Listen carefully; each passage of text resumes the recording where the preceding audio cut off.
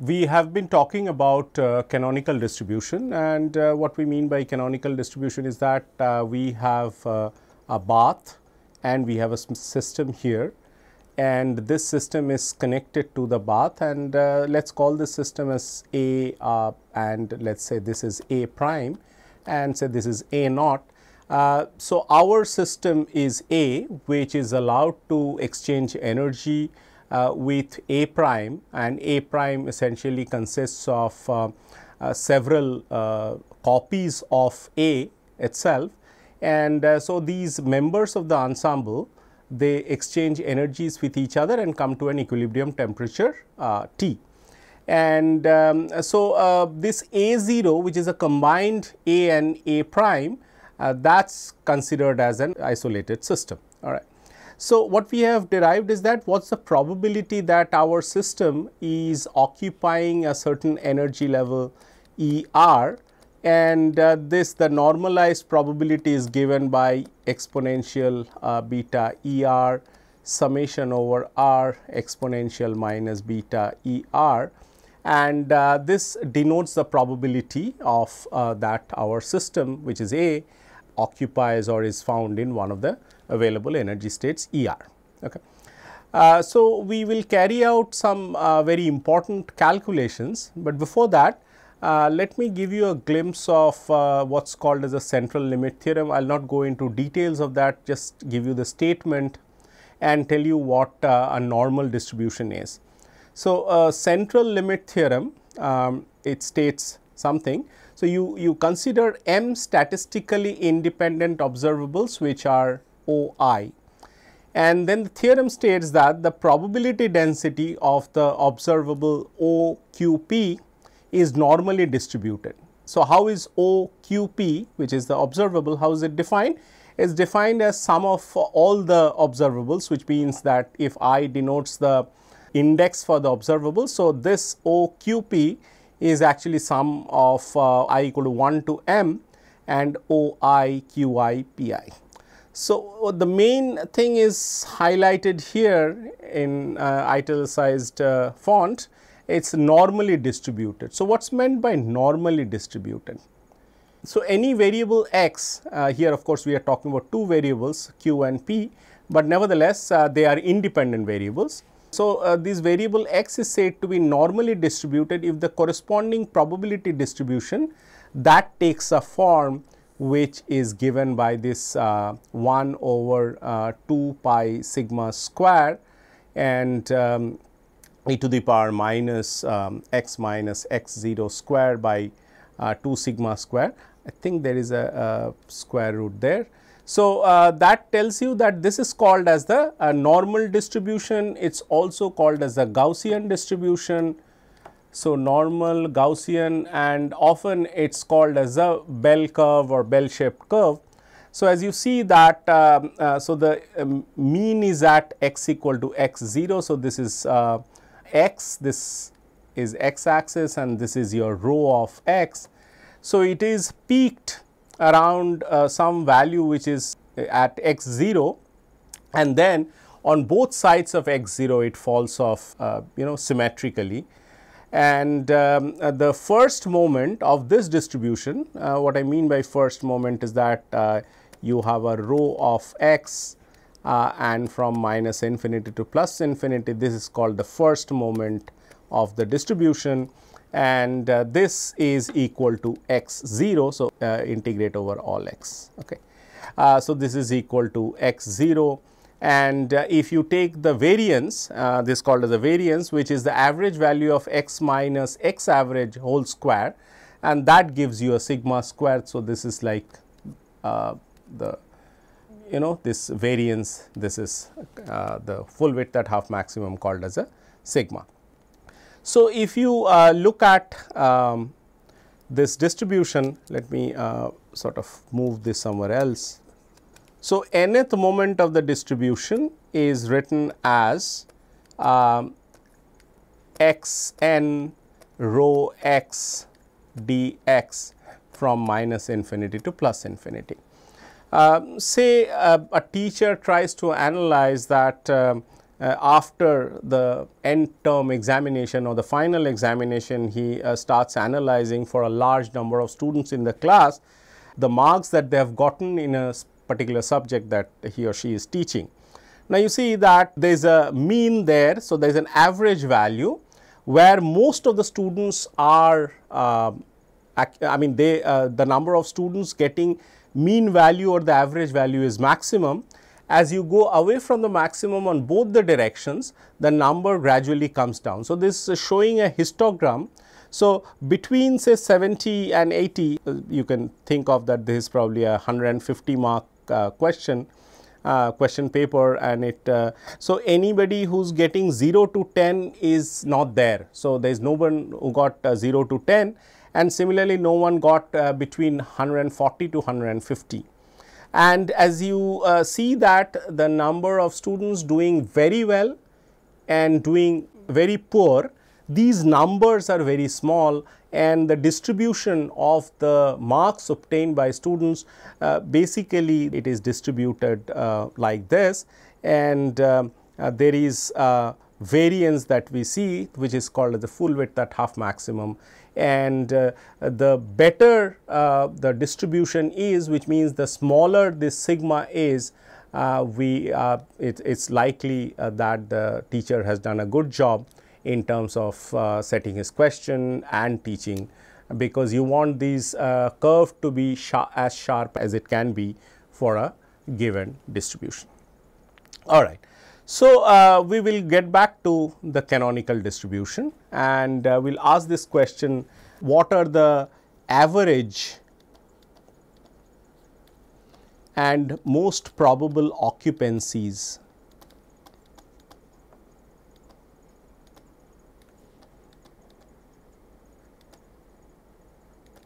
in a canonical distribution?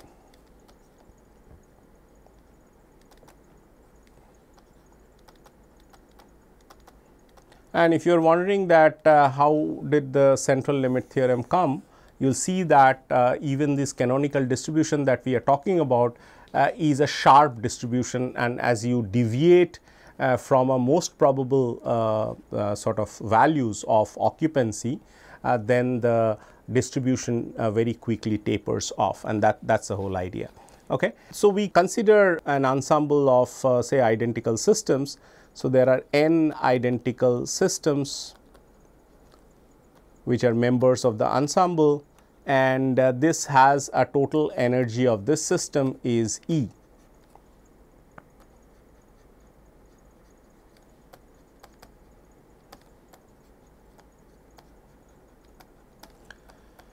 Okay. And ER is the different energy levels .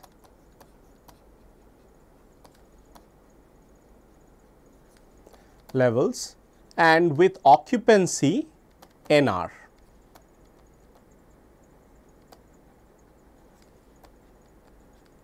Okay. So, what it means is that these available energy states of the system, they are occupied by NR number of particles. So, E1 has N1 number of particles and E2 has N2 number of particles. Now, this 1 and 2, these are dummy indices. So, you can assign any number of particles to any energy level, but subject to the constraint. So, the constraint conditions is that the total number of particles is constant. So, NR sum over R should be equal to capital N, which is the total number of particles, and not only that, because the total system, or rather the combined system A and A prime, that is isolated or rather insulated from the surroundings. So, we can have these ER NR equal to E. Let us call this as equation 1, and these are the constraint conditions that we have. So, any set NR that satisfies 1, basically that is is a possible mode of the distribution. What I mean is the following.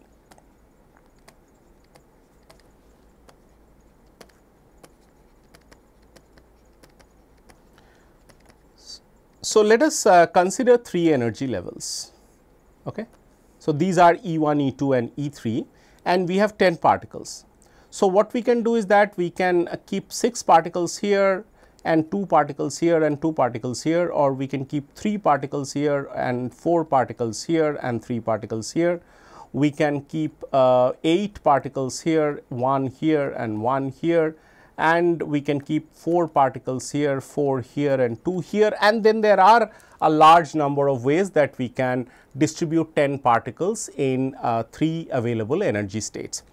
Now, all these are going to contribute to this to this distribution that we are talking about, subject to this constraint which is 1. Now, you see the constraint is 1 because the total number of particles is 1, and then we have not told you what are the values of ER, but we can always have values of ER such that we get a total energy E.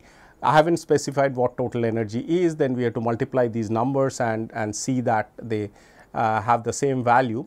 So, all these may not be possible if you further specify E1, E2 and E3 their values, because you have to multiply the number of particles with that value of energy, say in joule or in electron volt, and then get the same number. Anyway, so you have a very large number of possibilities to achieve this constraint condition by distributing your NR number of particles among ER available energy states of the system.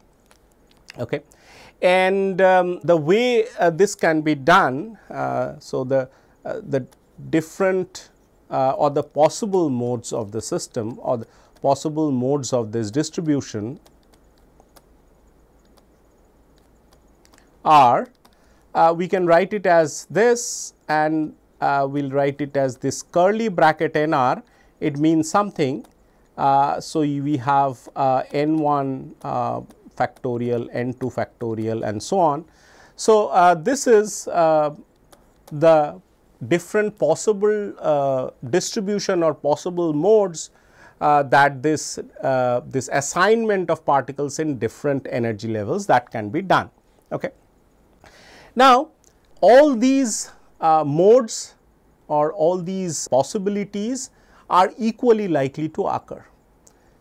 Having said that, it is also true that for getting fixed values, fixed values for the thermodynamic parameters, it is important that there is a most probable distribution among all these equally probable ones as well. I mean, what it means is that not all of them contribute equally to the distribution.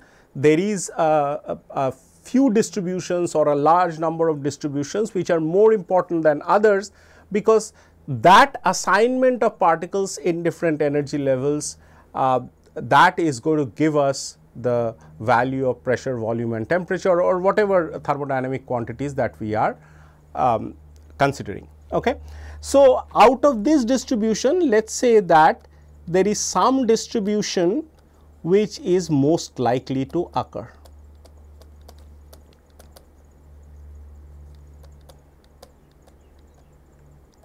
So, once again I repeat that even though each of the distributions that we talked about, like here, say for example, all of them are equally likely to occur, but maybe one that you see here, okay, I mean here means this distribution, okay, not this one, this distribution may be more likely to occur, or it is a more probable distribution, and these distribution is going to give me the thermodynamic quantities that are measured in experiments. Okay. So, what it means is that this gives us this WNR star is maximum. So, that mode is maximum, or that comes with the maximum frequency, and we considered that distribution of particles to be a particular distribution NR star, And the assumption, or rather a priori, I can tell you that this is the distribution that is most important, and as you deviate from this distribution, the other possibilities of W NR, those contribute very little to the problem. Okay. So, the distribution is sharp, that is what is most important.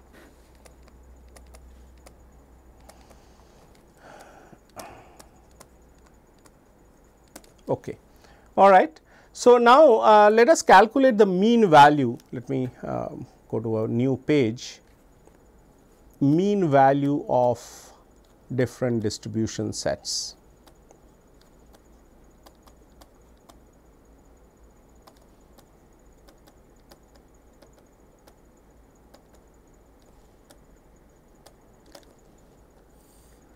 All right. So, what I mean by this is that what is NR? That is the average value of the distribution. Mean means average. The word mean, whenever you see that, it means average. Okay. So, this is what we want to calculate, and we know the weight. Weight is given by WNR. So, we have these sum over all these NR possibilities. When I write it in a curly bracket, which means it takes into account all the possibilities of NR to be distributed in different ER energy levels. So, NR, W of NR and sum over NR and this weight itself. So, this is a definition of average value, and we have told this a number of times because this is a weighting factor. This mode or frequency or the weight is given by W, and then you calculate the average by this. So, we want to calculate what is NR star, for which this W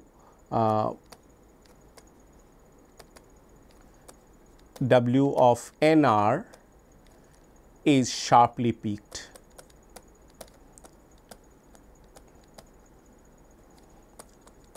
It means the same thing, that what is the most probable distribution of particles. Okay.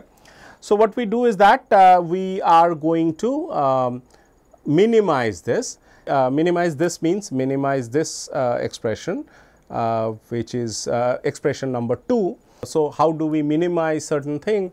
We take the derivative with respect to the parameter that is being varied and see that, put that equal to 0, and then calculate how that is for what value of NR star this has a maximum. Okay. We can actually check an extremum, but most of the time that we take a derivative, it gives you either a minimum or a maximum, and in this particular case we are interested in the maximum. If you really want to see that it is maximum, then you have to take a double derivative, and that should come out as negative, because the distribution should be curved such that as you are at the top of the distribution. So, you actually, the curvature gives you negative for a maximum value, whereas for a minimum value the curvature is positive. Okay. Anyway, we will skip that discussion for now, and what we do is that we sort of write down the log of this distribution. In fact, taking a log is better, and this is equal to, so if you look at this 2, you see, so it is a log of n factorial minus log of n1 factorial minus log of n2 factorial and so on, and then we will use what is called as this Stirling's formula in order to calculate these quantity. And you will see that a bit of simplification is possible here, and what one gets is that log of W is equal to n log n, NR log of NR. Okay. So, for each one of them, so R goes from 1 to n. Okay. Now, when we try to take a differential of this, that is how it changes as NR is slightly varied. Okay. So, which means that what happens to W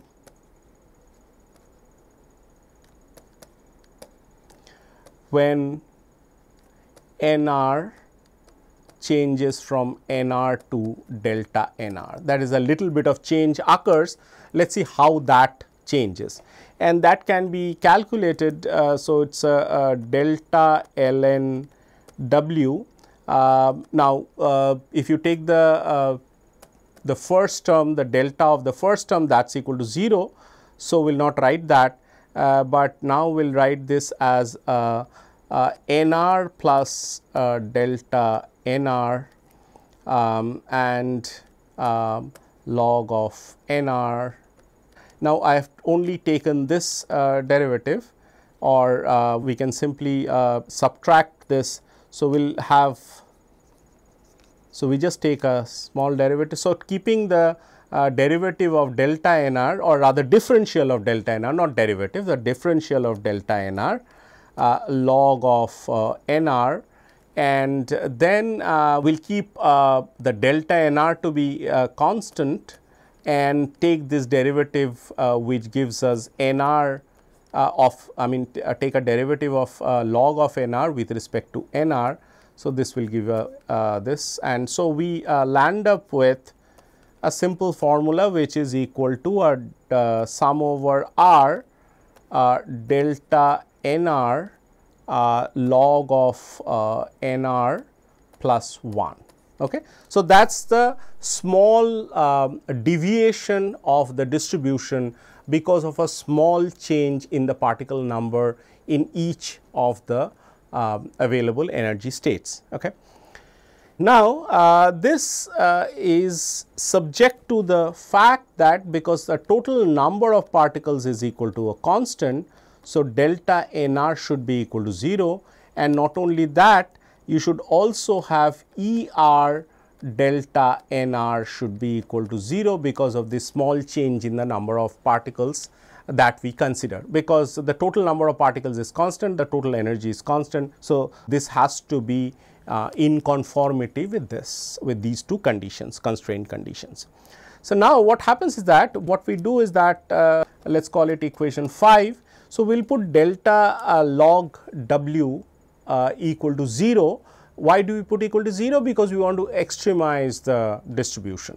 So, we will put that equal to 0 subject to these conditions, and that can be done by introducing two Lagrange's undetermined multipliers, one corresponding to the total number of particles being constant, the other corresponding to the total energy being constant. So, this condition that delta ln w equal to 0 is nothing but this is equal to a minus. So, this occurs for nr equal to nr star. Okay. So, this gives us this is your log of nr star plus 1 and minus alpha and minus beta ER and a delta nr equal to 0. I just want to draw your attention one more time. Here we had only this term, we could have put this term equal to 0, but this term is not an independent condition. It has to be satisfied along with the total number of particles being constant, which means the delta nr has to be 0. So, this sum that you write here or that you see here is not an independent sum, but it is subject to these two conditions which are written here. So, let me write them as equation 6, this is say 6a and 6b. So, this is equation 6a and this is 6b, and this is because of equation 6a and this is because of equation 6b that we have two Lagrange's undetermined multiplier. They appear there along with the other things, I mean the original the expression that we had, and now we have written nr equal to nr star because this extremization occurs at a particular value. So, when you put that equal to 0, so then nr becomes equal to nr star. All right.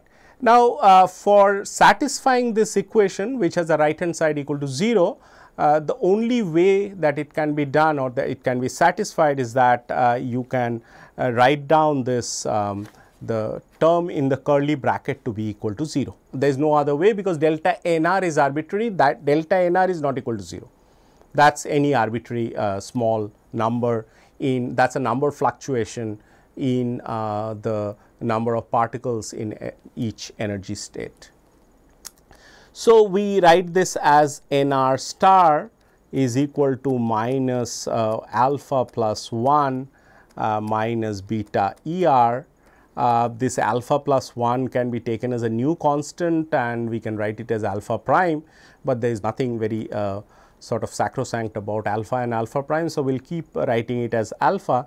So, which means that the nr star becomes a constant and exponential minus beta er. So, this alpha plus 1 becomes a new constant, and then everything put together, I mean this C is the constant for.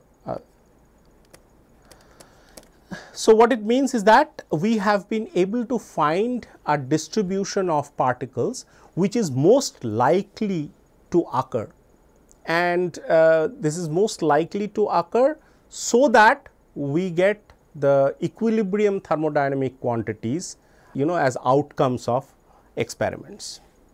Okay. So, nr star, which is this most probable value. So, nr star is the most probable I mean number of particles, or that maximizes the distribution W. Okay. So, nr star by n, this is equal to exponential minus beta er and divided by sum over r exponential minus beta er. So, we remind you that this is what we got as the number of this probability density that our system occupies a given energy state, and this comes out same for the average or the most probable distribution where this nr number of particles will populate energy level Er. Okay. All right. So, this gives you the internal structure of the gas, that is, this gives you how many particles are going to be there, was the most probable distribution of the particle. So, this gas comprises of the particles distributed in this particular fashion. So, once we have calculated the this average occupancy, we can call the average energy per particle, that is easy to calculate now. So, this is per particle, and that is equal to E over n. So, E over n is again has to be calculated. So, let us call this as for example, let me call this as U. So, E over n equal to U, which is nothing but equal to sum over R Er into this probability density exponential minus beta Er and R exponential minus beta Er. So, this gives you the average energy per particle, and this beta is nothing but equal to 1 over kT, which is what we have said. So, that is called as the inverse temperature, K is the Boltzmann constant. I write it with a sub B, so that if there is any other K, you do not get confused with that. All right. Now, this easier way of, or rather little manipulation can be done in order to write this. So, this is a del beta of log, and then there is a sum over R exponential minus beta Er. So, that is the expression for U, and this is an important expression, that is for the internal energy of the system. Let me write this as equation 7 and this as equation 8. Okay. So, this is the internal energy of the system. Now, what is more commonly used in these canonical distribution or discussion of in the present context is that there is a Helmholtz free energy, which is nothing but U minus T S. Okay. And this is equal to, so if you take a df, so this becomes equal to du minus TdS minus S dt. Use the first and second law, du equal to TdS minus PdV and minus TdS again minus S dt, and so on and so forth. So, TdS will cancel out and you are left with del f df equal to minus PdV minus S dt. So, that gives you S is equal to minus del f del t N and V. Of course, it gives you other definitions such as pressure, etc. So, pressure here is equal to minus del F del V and N and T. All right. So, this is what we get, and we have already gotten internal energy expression. Now, what you can do is that you can write down this U is equal to F plus Ts, which is equal to T minus T del F del T, that is replacing the entropy, it is N and V. There is a little bit of algebra or other manipulation can be done. There is just a mathematical manipulation to get an expression, closed expression for F. So, this is equal to del T by F of T. So, you can easily prove that this is equal to the line that you see above. Sorry, this is F, not T, F minus. So, it is F minus T del F del T and so on. And this is again del of F by T, del of 1 by T. Okay. And again, you can just check these things, these are very trivial steps. And because your beta equal to 1 over kT, your F comes out to be equal to minus kT, and then I mean this is nothing but equal to this expression that we have written earlier, equation 8 minus dd beta of log of e to the power minus beta ER, and there is a sum over R there. Okay. So, you can compare these two equations, say these I have written this. So, it is easy to see that this is equal to log of sum over R e to the power minus beta ER, and this is a very important expression in canonical distribution. So, this is the free energy, Helmholtz free energy in the canonical distribution, and so we can define a quantity called as Z, called as partition function.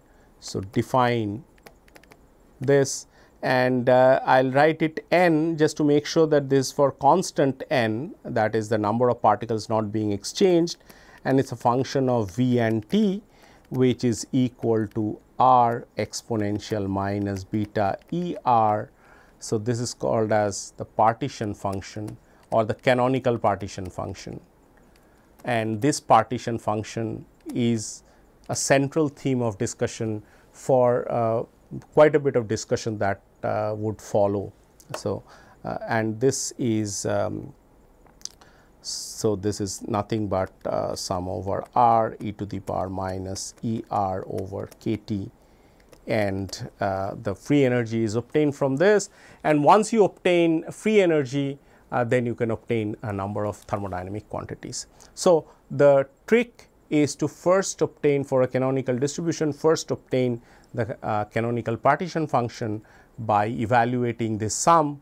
We will discuss many cases in the coming classes, so that you understand how to evaluate this sum in a closed form, and in most of the situations that we deal with, there is a closed form for this sum is available, and once we get that, we can calculate free energy. From free energy we can calculate entropy, we can calculate for example F that is P, that is pressure, we can calculate specific heat, and we can calculate pretty much every thermodynamic quantity. So, we will stop here and we will continue with various examples, just like what we have done for the microcanonical case. We will talk about various examples to do with the canonical distribution.